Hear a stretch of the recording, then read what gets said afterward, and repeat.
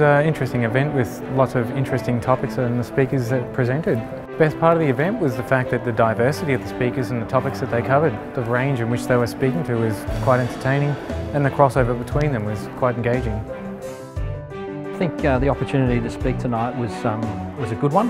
It allowed me to sort of express my experience with that particular project and just give people an idea of what we do that's not local, it's a global project.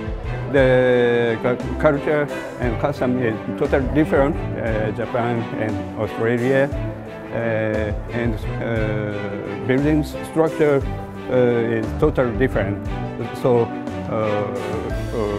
the manner of renovation is different. I had a great time tonight hearing from industry experts and panels from overseas. The best part for me tonight was hearing from Julian Boots and I guess the change of the concierge industry within Australia and how it's being implemented into developments.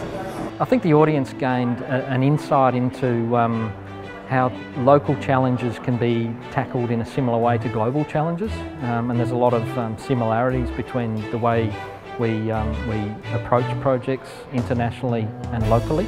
A lot of the social challenges are similar, a lot of the retail opportunities are similar, and I think that's what we demonstrated tonight.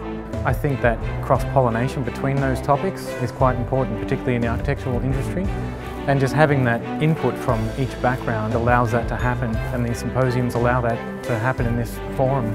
I think the symposium event is important because you're hearing from industry experts and I guess insights into industries that you might not be aware of that can definitely assist you towards your next development. The symposium is important for the Buchan Group to just demonstrate our expertise in this capacity and this topic that we've talked about today, particularly in retail and how retail assets can be transformed over time.